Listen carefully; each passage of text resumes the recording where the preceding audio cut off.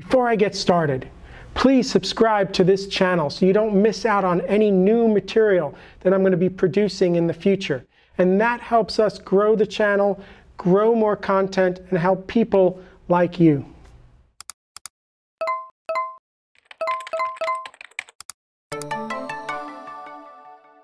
So I didn't define a type test case struct and did all of these things. I just said this is a variable. It is of type of this structure, which is an anonymous structure. And then we're filling out what's going on. And then we can do roughly the same thing. So for every test case in tokenized cases,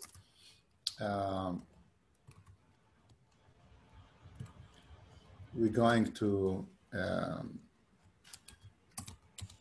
check that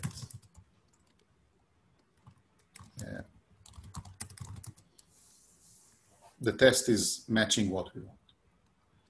Okay, so we have the tokenized cases, and this is known, at least in the Go world, as a table-driven test. Meaning you have a lot of data and you just run the same function on all kinds of data.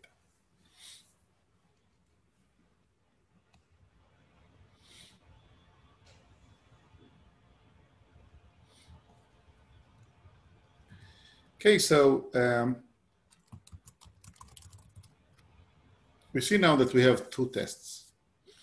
The thing is that if, let's say, I'm going to have a failure in my test, it's really hard for me to know what is failing right now. Right? I have the output, but what is the input and what came in from the test, etc.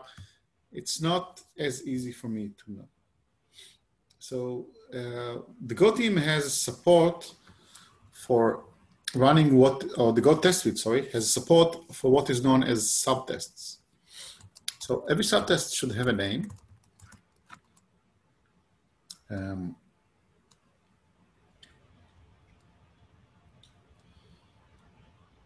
What name should I give it? You know what, I'll use the text as a test name.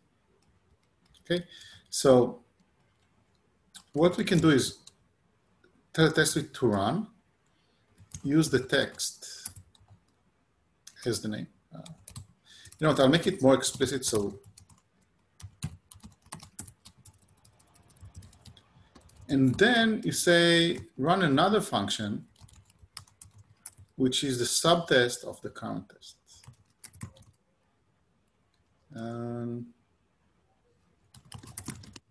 Okay. Like this. And now when we run the tests, we're going to see them as, you see, as separate tests. They're not one now a single test, but every test case is a test by itself. And we also have the name of the test.